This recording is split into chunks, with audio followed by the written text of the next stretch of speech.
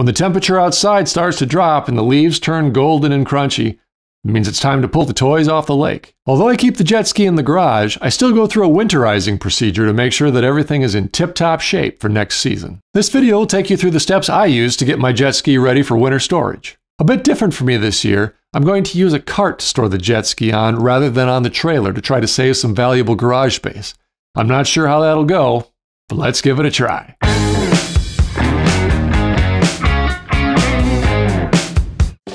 This kit you can get online. I'll leave a link to it in the description below. It includes 112 ounces of oil as well as the filter and the O-rings for the filter. Here's the tools that you'll need for the job,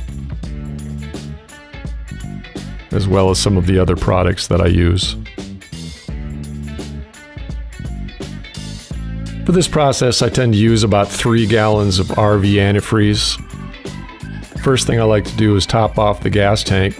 I make sure to use stabilizer in the fuel, and I put the highest octane fuel in that I can get.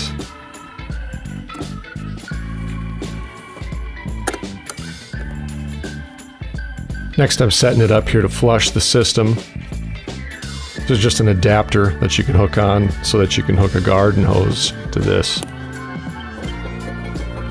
Start up the engine before turning on the water.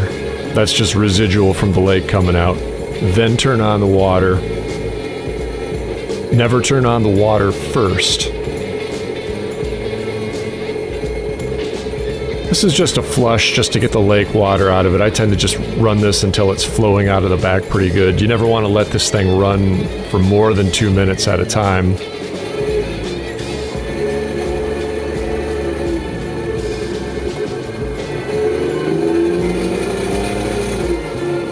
So again, just so the water is flowing out well.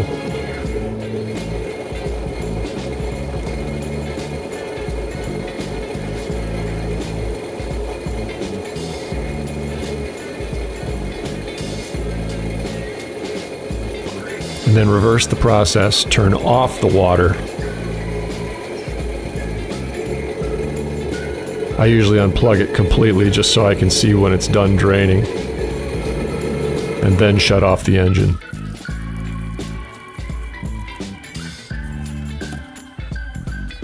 Now I get ready to just flush it with antifreeze. I use about 3 gallons. I like to use RV antifreeze. It's safe for the environment as well as pets and animals. I'm going to use a submersible utility pump. Using the same hookup. Again, start up the engine first. Then engage the pump. I just let the antifreeze run through until it starts flowing out the bottom, and you can tell when it's coming out because it'll turn pink.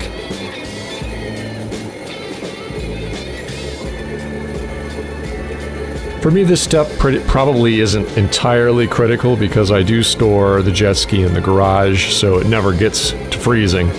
But I like to force any residual water or anything out of the system. Next, unplug the pump, then disconnect while the engine is still running, and then turn the engine off.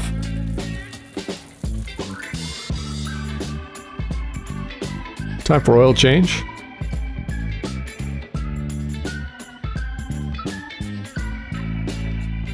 Just like to wipe down any debris or anything that might be on the engine before I pull out the spark plugs. Using a T10 socket here to remove the oil filter.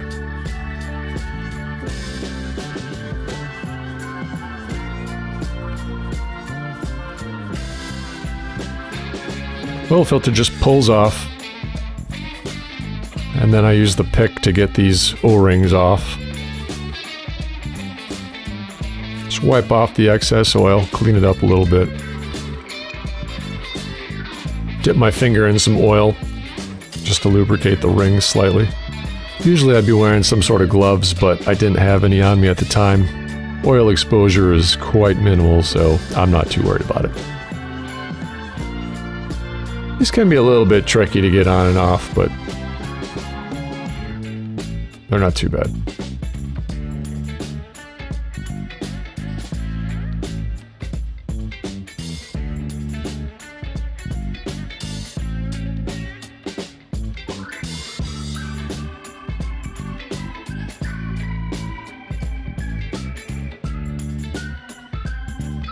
It's always so satisfying once those rings go on.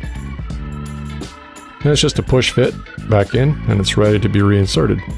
I love this thing. This is my pneumatic oil extractor. I use it for cars, for this jet ski. I use it for all kinds of stuff. The thing works awesome. It comes with a couple of different size tube attachments in case you have a different size oil tube. But basically you just put it down in there, turn on the air, and out comes the oil. This engine, it takes approximately 20 to 30 minutes to get all the oil. So I just set it, forget it, walk away, do something else. I also use it to just make sure to get anything that's sitting at the bottom of the oil filter tube. When reinstalling this oil filter, be really careful because it's really easy to cross-thread that thing. The torque spec is about 80 inch-pounds.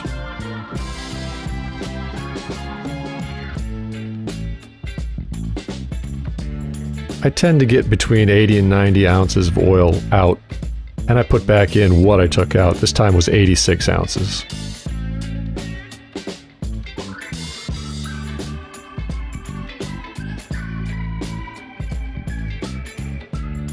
I'm not so concerned with getting it all out. What I'm more concerned about is keeping the level consistent.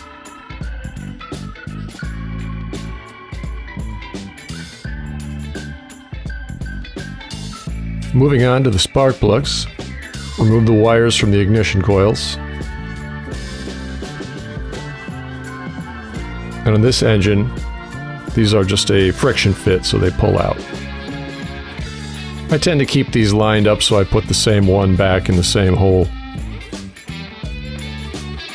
Now, my jet ski doesn't get run super hard during the season. It doesn't get a lot of hours put on it, so I check the spark plugs. I don't replace them every season. As long as they look good, I put them back in and use them.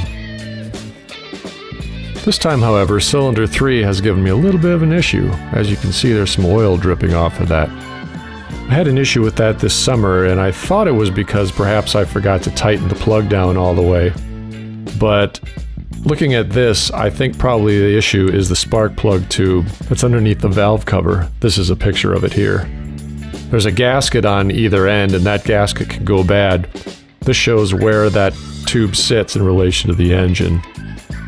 So when that gasket goes bad, oil can leak up into that tube, and then you have a fouled plug. So I'll replace that in an upcoming video, and I'll leave a link to it here once it's finished. Now here I'm just spraying some fogging solution into the engine, each of the spark plug holes. When reinserting the spark plugs, I set them into the hole. I turn them counterclockwise until I feel a click. That's the thread engaging in the thread in the block. Want to make sure you don't cross-thread these, because if you do, you'll be in a world of hurt. I'm just putting the same plugs in that I pulled out, even the oil-fouled one. I'll change it out in the spring.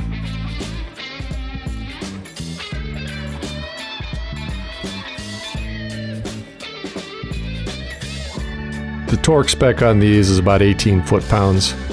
I tend to do it by hand just because I've done it a number of times.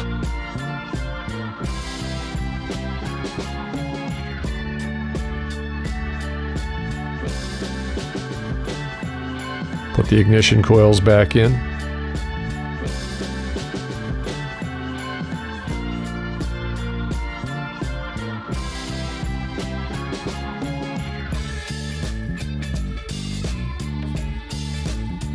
I like to use this anti-corrosion lubricant and just spray down the entire engine bay. Drives out any moisture, keeps any moisture from collecting on anything in there, and when you open it up in the spring, it's nice and clean and fresh and just like factory new in there.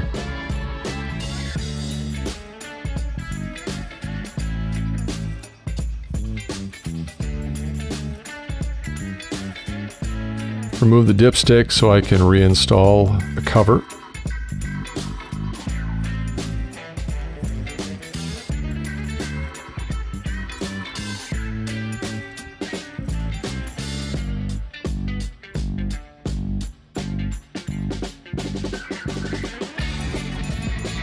And just a final wipe down, just so everything is nice and tidy. I hold the throttle all the way down and crank the engine for about 10 seconds or so just to move that fogging liquid around. And then I remove the battery. One of the biggest problems with keeping the jet ski in the garage was that it took up so much space, and most of that space was taken up by the trailer. So this year, I got an aqua cart, and I'm keeping the jet ski on that.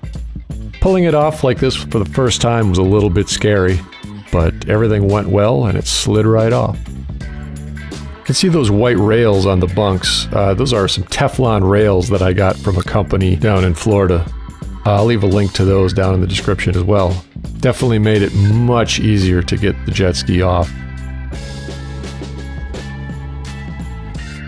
And there it is in place. I'm ultimately very pleased with how the cart worked out. It gives me back a lot of space in the garage while still being very sturdy and, best of all, movable. The leaking spark plug tube gasket was a bit of a surprise, but it's an easy fix. The parts are on the way, and I'll leave a link to that video once it's done. Until next time, I'm mainejason. Get out there and give it a try.